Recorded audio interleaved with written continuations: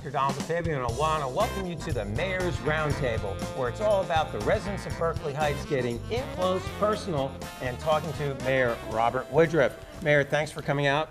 Well, you're welcome, Doc. It's a pleasure being here. Now, I want to also welcome our live audience. We now have a live audience.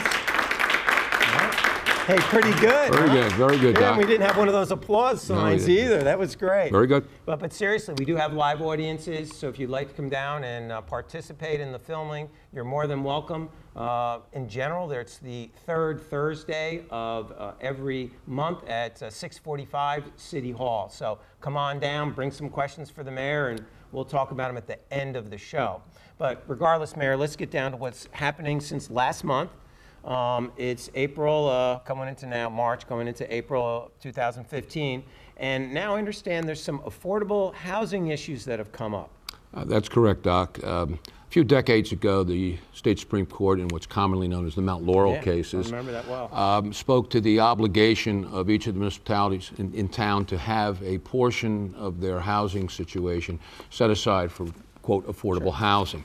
That eventually led to what is known as the Council of Affordable Housing, acronym COA, and each of the towns during that period of time had certain obligations. There was a period of time within which many towns could simply write a check, and that check would go to perhaps another city or municipality. You could swap or buy You could out swap, right, and it was decided at some point in time that that was and in fact now it can no longer be done. Right. But there was a period of time when that was done very often by municipalities. What it did, it got them out of that obligation, but paid the money to another town. And then there was always the concern whether the receiving town took that money and put it to housing purposes, as opposed to a general fund. So, in any event, COA, as it was known, was not particularly enamored of by our Governor Christie, who indicated, in fact, he in his first election campaign at abolishing COA.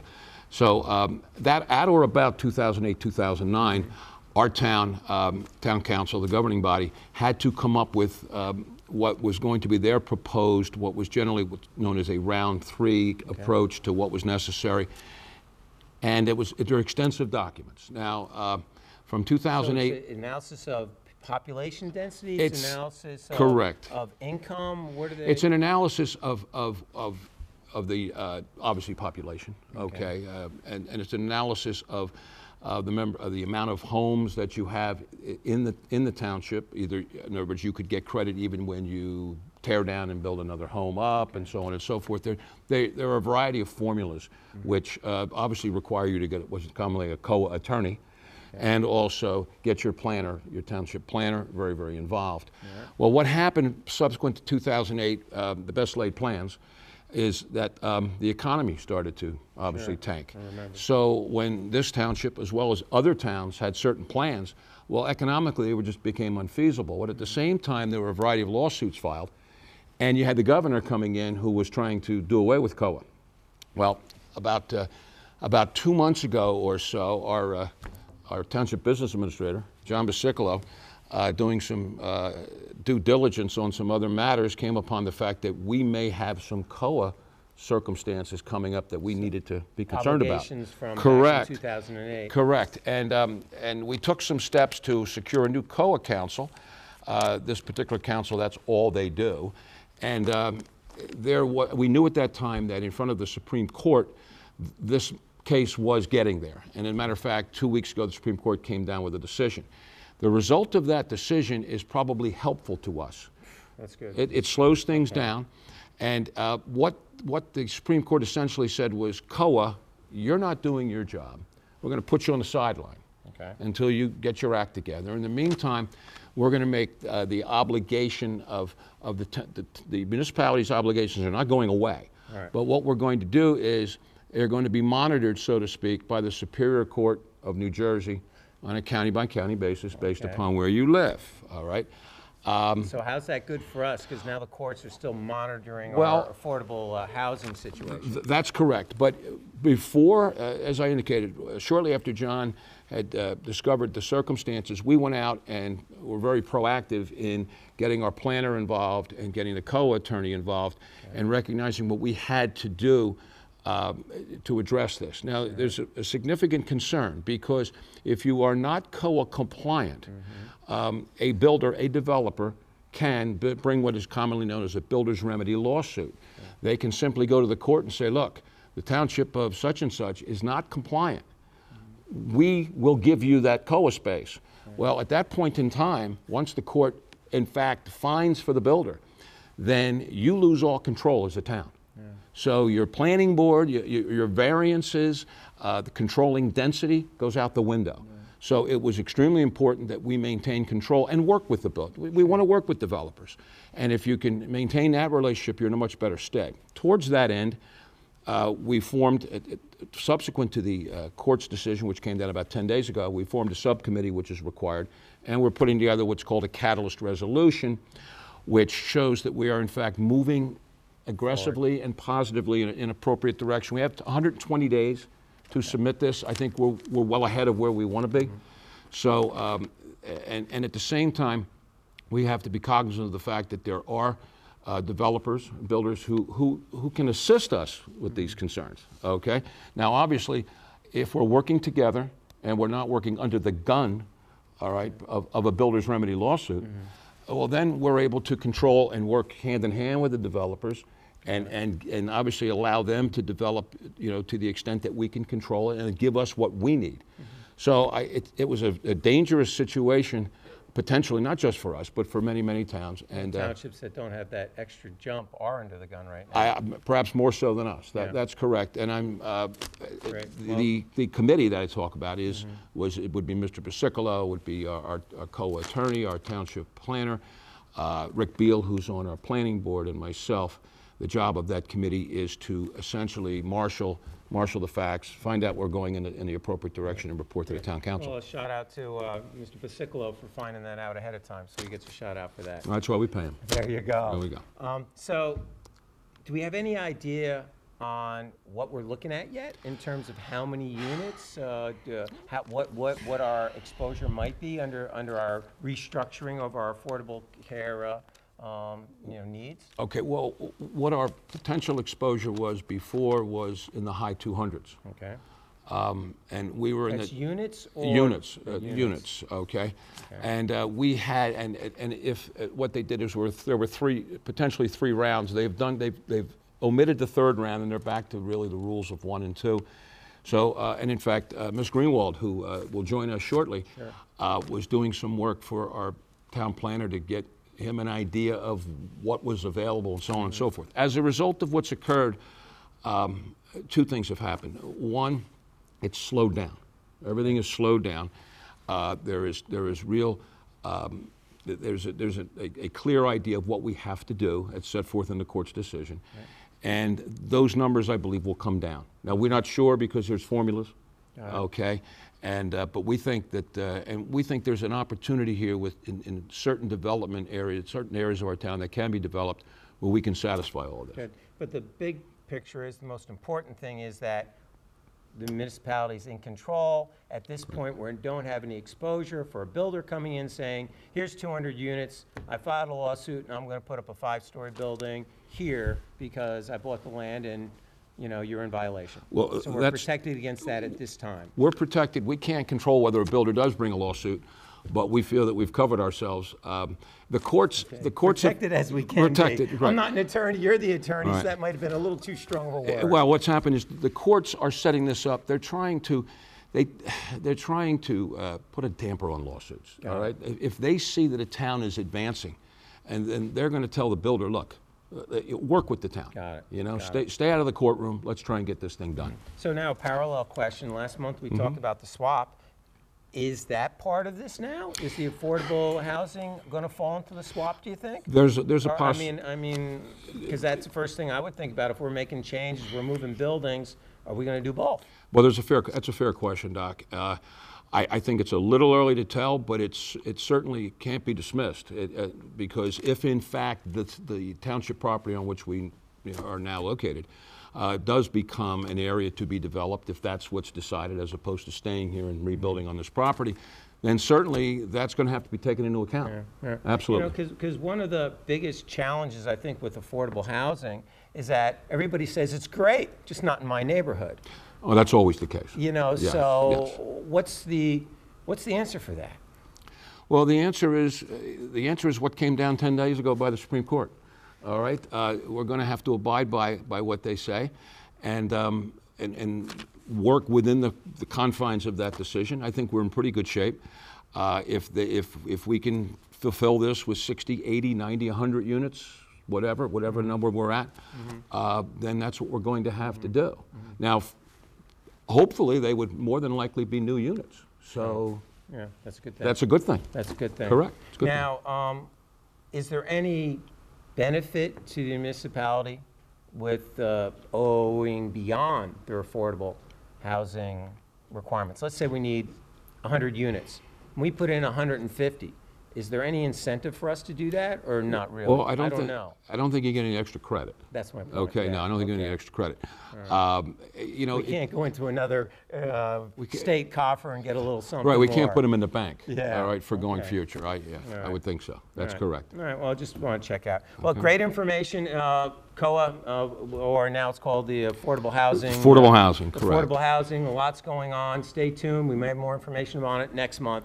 But in conjunction with our current way the show runs, our current format, we're going to have another guest come on from a municipal office. Yes, we are. Doc Robin Greenwald, who is our construction code official. Great. And I think she's going to answer a lot of questions that are very pertinent to homeowners when they want to put a deck on or do a bathroom or do this or do that. And there's a lot of confusion sometimes, and I think maybe we can answer some questions tonight. Perfect. Well, that's what it's about. We're going to hear from Robin Greenwald, our construction official, learn about that. But in the meantime, there's some really timely things that are happening in and around town. So stay tuned. We're going to take a short break, and then we're going to teach you everything you need to know about getting permits and keeping them.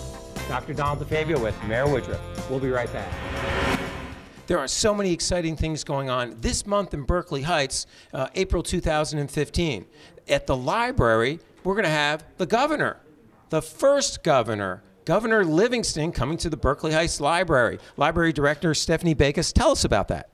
Governor Livingston will be coming on April 19th. It's a Sunday at 3 o'clock.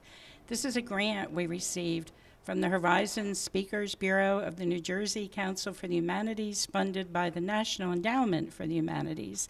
He is an actor coming from the American Historical Theater in full Governor Livingston gala clothes.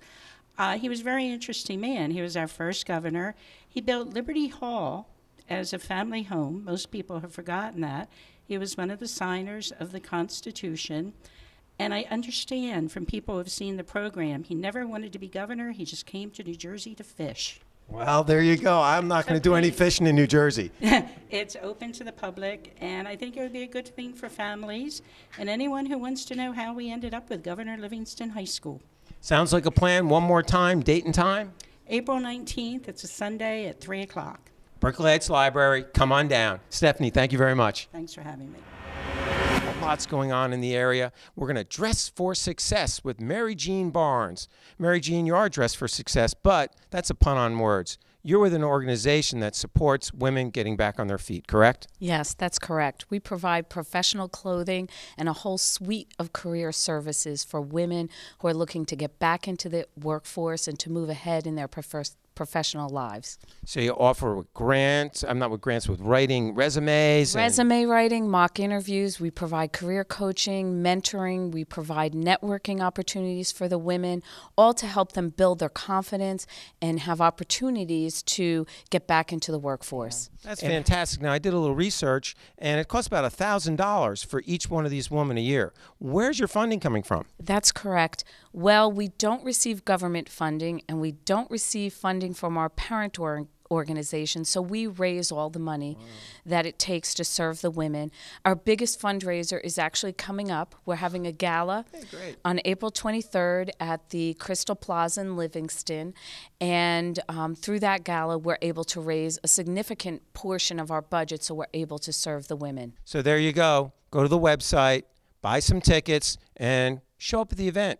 Support the cause. If we support our women and their children, guess what? It supports the community, more people working, more jobs, everybody wins. A great concept, a great organization, Dress for Success. Mary Jean, thanks for your time. Thank you.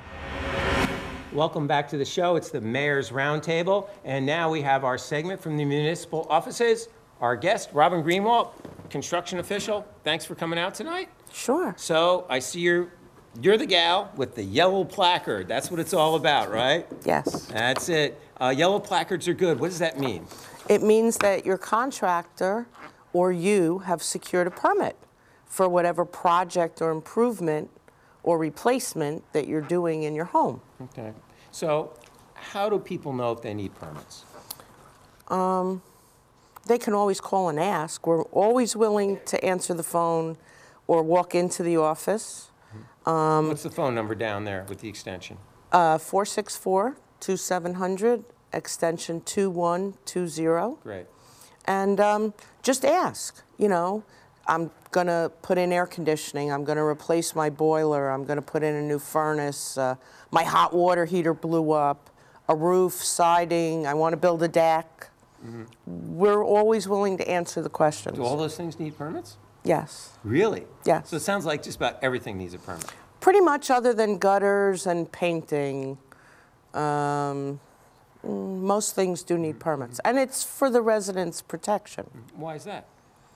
Well, just like there's good doctors and bad doctors, or good lawyers and bad lawyers, there's good contractors and bad contractors. Okay. And we help, even if the contractor does a little less than perfect job, we help find that and make them fix it for you before you pay them. So that's the job of the inspector? Yes. Correct? Okay. Absolutely, but while the work is being done and when the work is finished, we're going to, at certain preset times, we're going to come out and do inspections. Mayor, are you handy at all? Not at all. Well, my wife's here. I'm sure she can tell you. So you don't do any work around the house? Very little. Very little. What if let's say the mayor was very handy, all right? He grew up with construction background. Can he do his own renovations in his house, and would he require a permit? Yes, he would require a permit, and yes, most things he can do. What's something he wouldn't be able to do as a homeowner? Well, the hardest thing, the one thing that's absolutely he cannot do is certify a chimney for a heating appliance. All right. If he were so inclined to put a fire sprinkler system in his house, I don't think he could do that. So there's some nuances. Nuances, but most things, if he felt comfortable doing it and doing it himself with his own two hands, yes, he would be able to do them. You seem to look at him very directly about doing it himself with his own two hands. Does that mean it's different for me to, as the homeowner, to do it, as opposed to me to come in with a buddy and do it? Or get a friend of mine that might be standing on the corner of the 7-Eleven down in Plainfield to do it? Yes, it is different. Really? It absolutely is different. The state regulations say in a single-family home, you as the owner can do your own electrical and plumbing work, but you have to do it yourself. Physically? Physically do it yourself. And You will they still cannot go out and hire someone else who's not a licensed plumber or electrician to do that work for you. Would I still have to get, not permits, inspections as well? Absolutely. So it all applies? Yes, we're going to protect you even from yourself. That's a good thing. Tell my wife that one. I think she'll like that. So what are some of the most common scenarios you see in the building department? What are the most common questions you'd see come across? Do I need a permit? How long does it take? Well, how long does it take? That's a great question. Different types of projects obviously take different amounts of time. A water heater, heating unit, electrical service, simple trade items, you can generally have a permit within a week. A deck might be a little longer. A deck has to go to zoning. An addition has to go to zoning and engineering. But they come to you first. They come to us as intake, so to speak, because we have clerical people to accept the application, and then we direct it to zoning and engineering as needed. So let's say I wanted to do a deck or replace my deck. I bring the plans to zoning, or I bring them to you?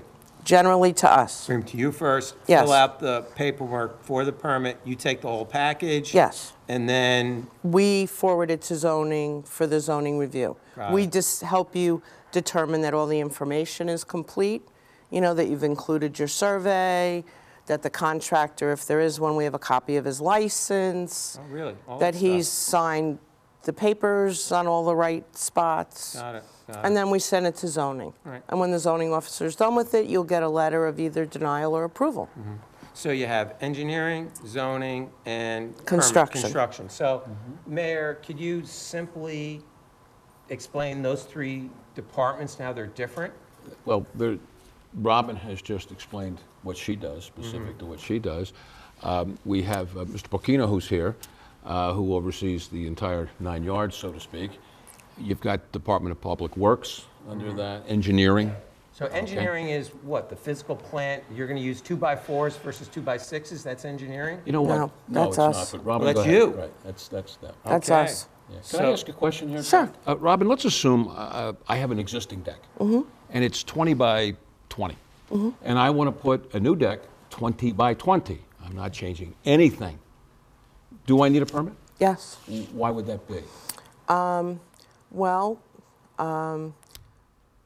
it's a new structure. Yeah, for my protection. It absolutely for your protection. To make sure it's done right and by code with the right equipment. Yes, And and that also this gets that inspected. the railings, the stairs, the guardrail is the right height, that the spindles are spaced appropriately, that depending on the span, maybe you've decided that there were two girders, and you're downstairs, if it's a raised deck, maybe you don't want all those posts sticking up and you don't want to see all them, and now we're going to take them out. Well, the new girder, is it big enough to handle the load that you're going to impose on the deck?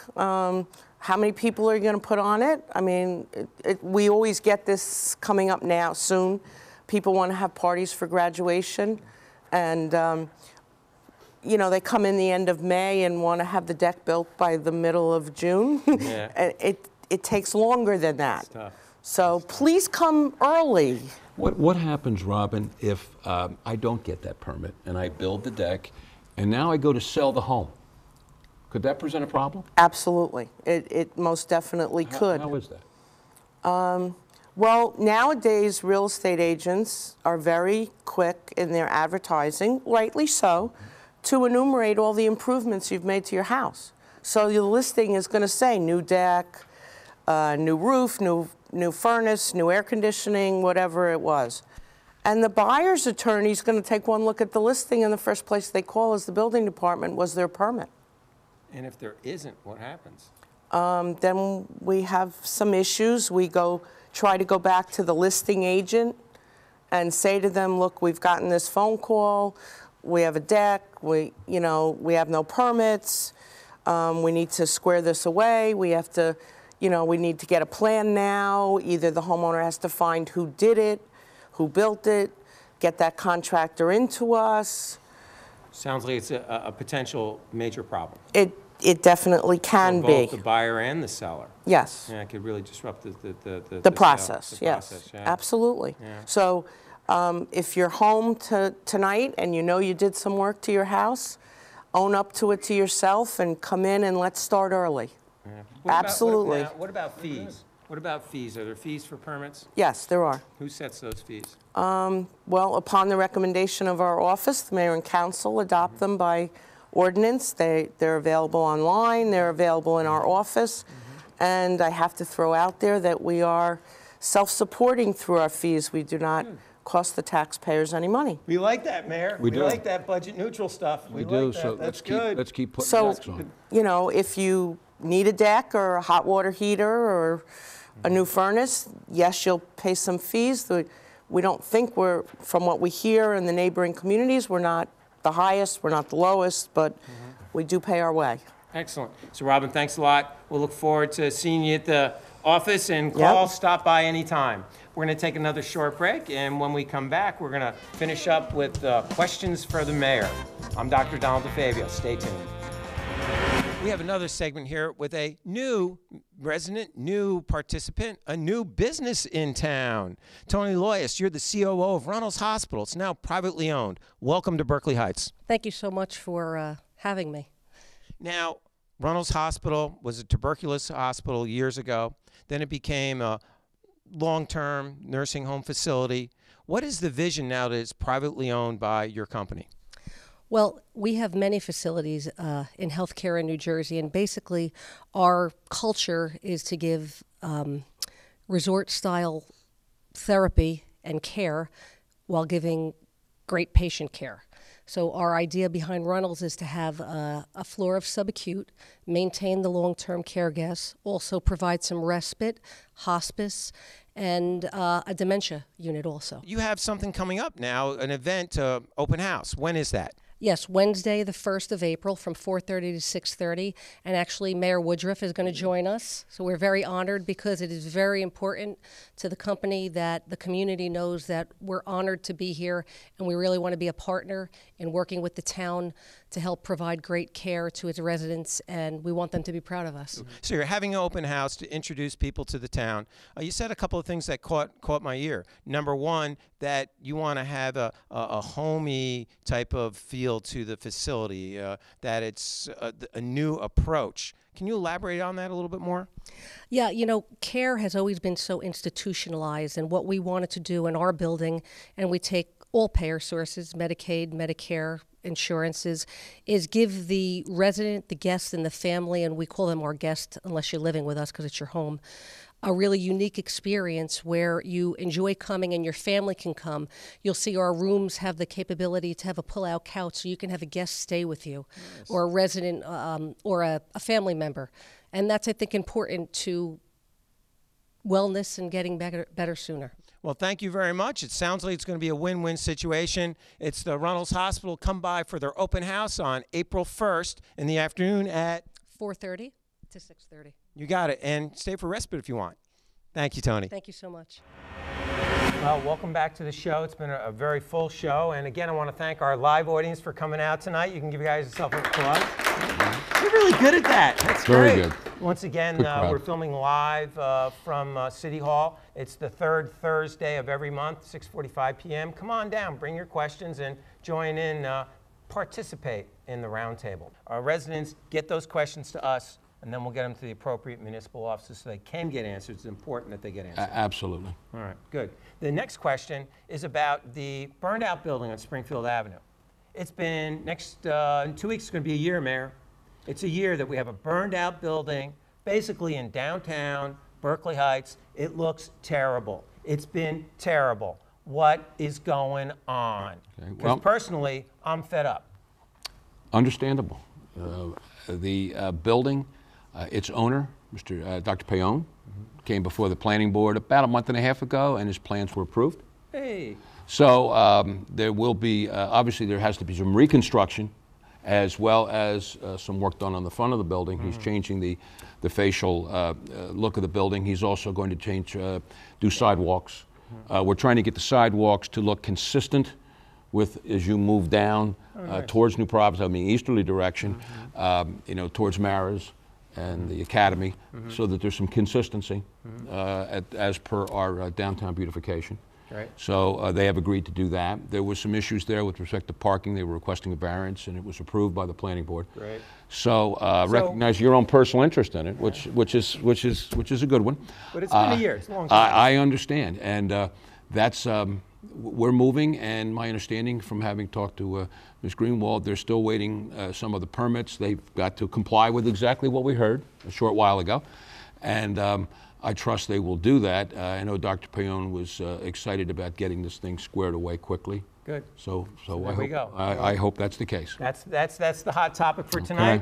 Dr. Donald DeFabio, Mayor Robert Woodruff. It's two guys sitting around a half round table, the mayor's round table. It's all about bringing information to you. Thanks for tuning in. Send in your questions, and we look forward to seeing you at the live filming next month.